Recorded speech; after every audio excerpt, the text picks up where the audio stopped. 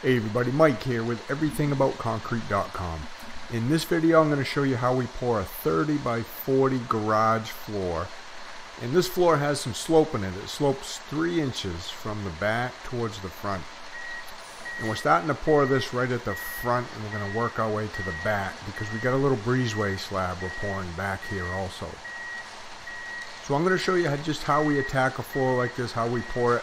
Now this is about a 4-inch average for a floor. It had some spots in it that were 5, but it's right around a 4-inch concrete floor. We got a mat of rebar in this, number 4 rebar tied 2 foot on center for reinforcement. And what we're using for concrete today is we're using a 3500 psi with 3/4 inch stone, and it actually has microfiber in it too. So we got a little bit of extra reinforcement. And we use what I call a water reducer. Some people call it a super plasticizer. But what it does is the water reducer, it's a chemical they add when they batch the concrete out. And it allows you to pour a little bit of a looser slump without having to add more water, so you don't weaken the concrete. When you add too much water to the concrete and the concrete's too wet, then that's really going to weaken it and really increase your chances of you getting some shrinkage cracks. So we use that water reducer every day. So we're getting this first truck poured out. We got 2 trucks here. This was around about a 16-yard floor. With the breezeway it made it right around 18, so we're getting this first 9 yards dumped right out, and then that truck can wash out and get back to the concrete plant.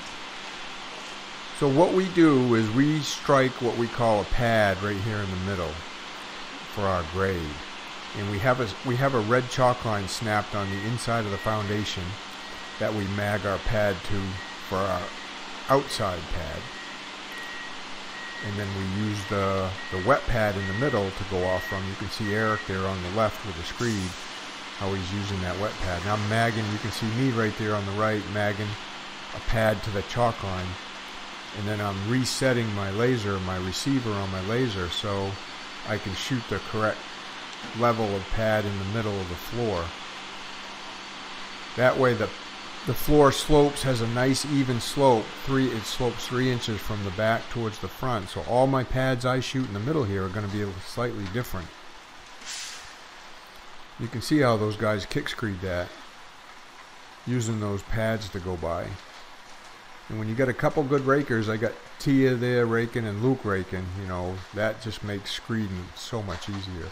So I'm making another pad so those guys can finish out that bay, screeding that bay.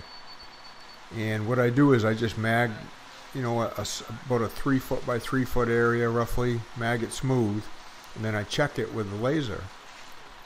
And that's going to be the exact same height as the chalk line, right basically parallel with it over there on the concrete wall.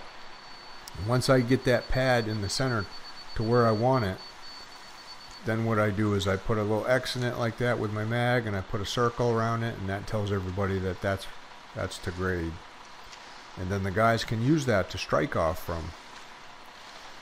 So you just got to be careful when you strike off it that you screed off it without digging into it, obviously, because you lower it, and then without riding high on it. So we leave just a tiny little mark from the screed on the pad to know that we've scored. We call that scored.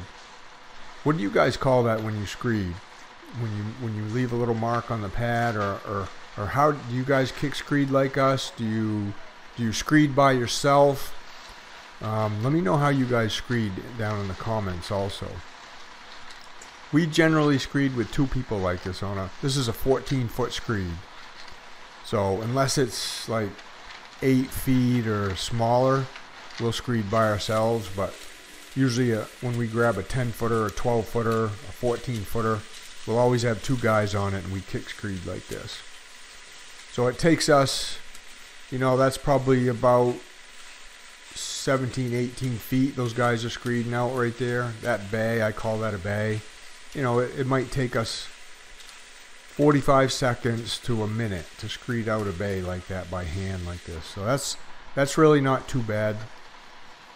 Now if you're not used to screeding like us, you know, if you're going to use some other type of method to screed with, then that might take you a little bit longer.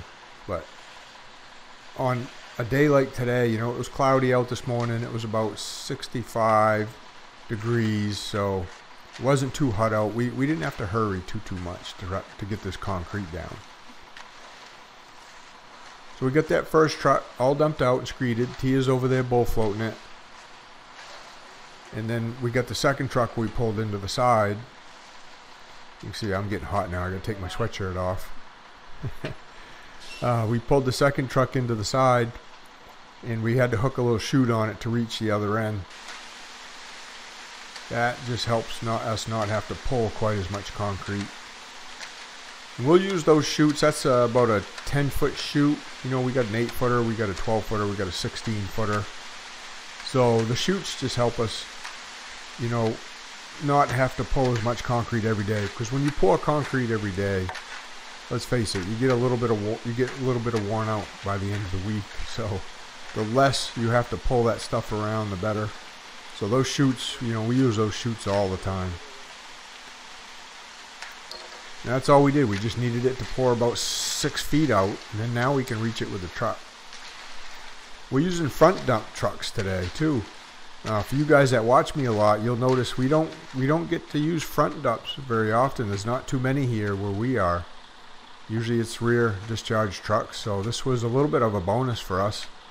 You know, as long as you got a good driver on that front dump that knows how to move that chute around and how much concrete to put in there, it does make your job easier.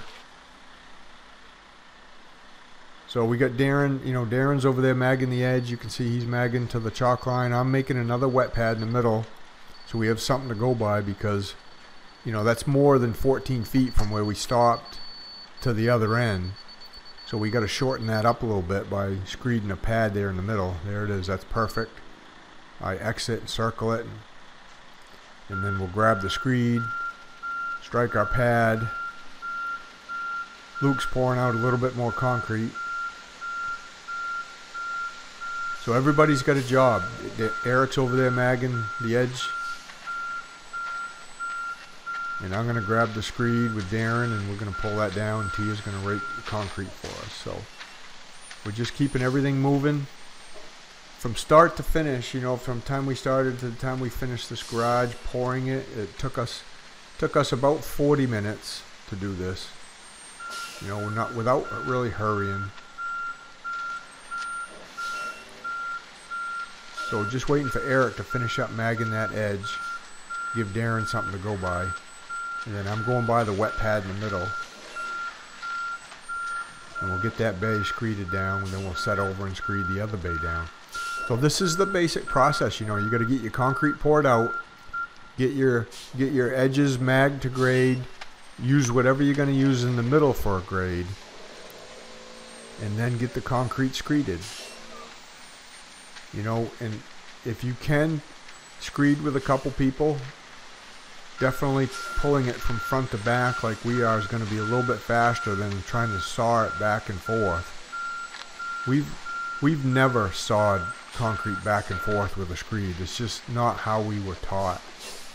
So we either kick screed like this, or we use a power screed like you've seen us in some other videos. I'll link a video at the end of this here to show you what we use for a power screed, and how that might be an effective way for you to screed a floor. We typically don't power screed floors with like a vibrating type screed. When we have a slope in it, we like to do the ones that are sloped by hand. That way we know the concrete's not going to sag at all, and we have our grades are right perfect. There's nothing worse than getting a low spot in a floor, or even a hump in a floor. So you want to make sure when you screed that you're scoring and everything comes out just right, so you know the homeowner's happy in the end. We're going to get that last bay screeded.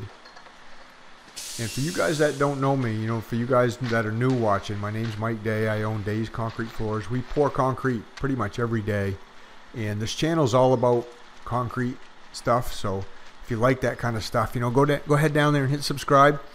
If you want to learn how to do this, I got some courses down in the description. I got some on concrete slabs. I got stamped concrete, epoxy floors, and I also got, if you want a more advanced type of learning, I got my private membership where I can coach you and mentor you, and I have other more advanced trainings in there where you can learn how to do concrete kind of like we do.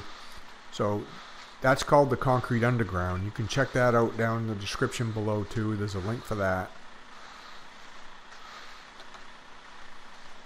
We've been doing concrete, I've been doing concrete for 40 years now. Eric there, the one screeding with me in the kind of the green shirt, he's been working for me for about, I don't know, 25 years. Darren there to the right for 25 years. Then Luke's been with me for about 20 years. So we've all been doing this for a long time, and we've all been doing it together for a long time, which makes it really nice. No one really needs to tell anybody what to do. And that makes the job pretty easy, actually, for all of us. So Tia's finishing up bull floating that bay. All these tools we use too, guys, the bull float, the rakes, the screeds, the mag floats we use, all the tools we use are available down in the description below if you want to check them out.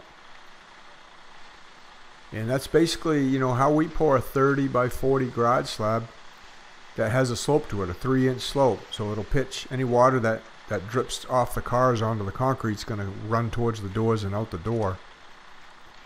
And then we're just going to finish up that little breezeway slab, screed that, bull float it out, and then we'll be done. We'll leave a couple guys here to power trowel this today, so they'll get it all power troweled nice and smooth, and then they'll saw cut some expansion joints in it, contraction joints, and then this floor will be all done for today. So thanks again, guys. Come on back, watch another video, and we'll see you on the next one.